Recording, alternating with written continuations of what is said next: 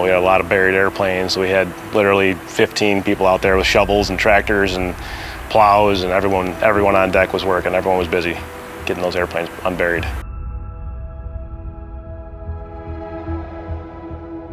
I was very impressed to see everyone here and everyone just ready to go.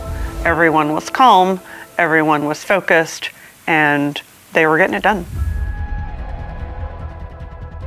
The MOB that took place on Tuesday really started about a year ago when we got an alert order from AFRC, and that's basically our green light to start spinning up the wing. I've never, since we started these named operations in 2003, I've never seen one go as smoothly as this one. It's a badge of honor to know that this little base here in Niagara Falls has such an impact at all ends of the earth. It's just, to me, that my family has always been super supportive, and they're always super interested and friends, and they just seeing the looks on people's faces when they hear what we're doing out here it's very fulfilling, and I think that speaks true to a lot of the airmen out here.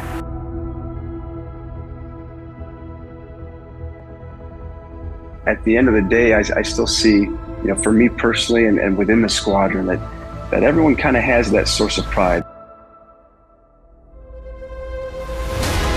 Even when it's, the going gets tough, trying to balance a civilian career and a family and our military jobs, it's never easy. But I think it's that desire, to continue to serve and to do it on a local level.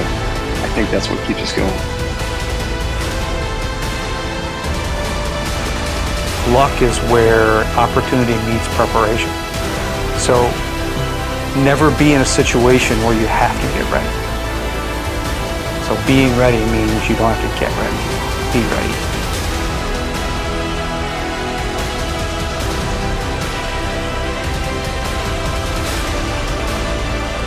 That is what readiness means to me. Readiness is not a checklist. Readiness is an understanding.